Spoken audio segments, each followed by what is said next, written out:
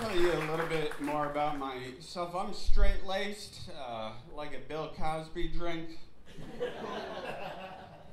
Yep, we're gonna go there.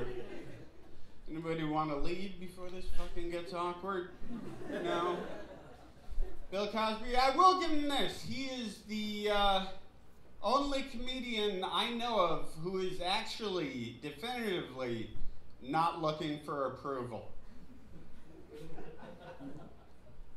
That deserved a lot more.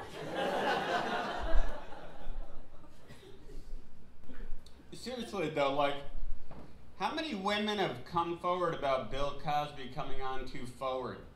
The number's going up like the national debt. It really is. It's just like, it can't be that big. It's that big? Jesus Christ. Is anybody doing anything about it? No?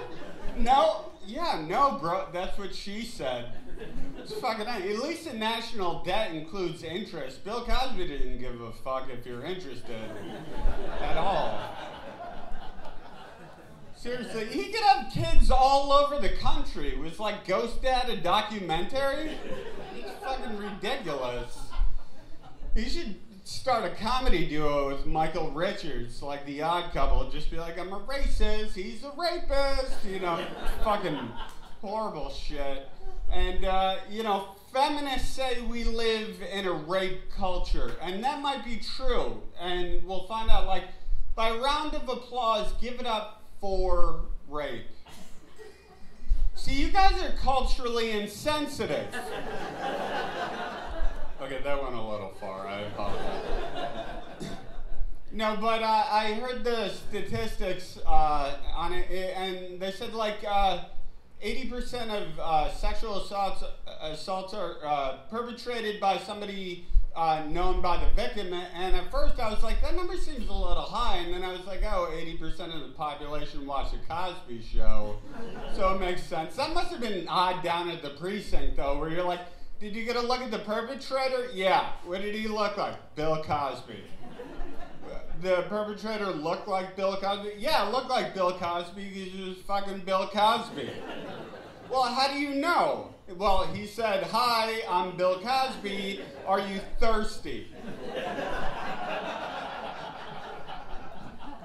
I said no, so he made me a drink. I don't think he knows what that word means.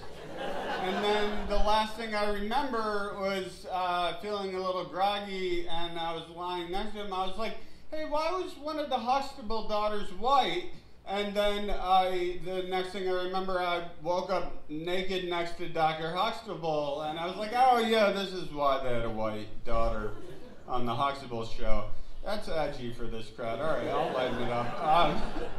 But no, all right, in his defense, like, he was never one of my favorite comedians. He's not even one of my favorite rapists. He's not. Like, seriously. Like, above him, there's like Mike Tyson, Kobe Bryant, Tupac, like Ted Bundy for the reverse affirmative action vote, and then Cosby's way down on the list. Does anybody think he's innocent? Anybody think he's...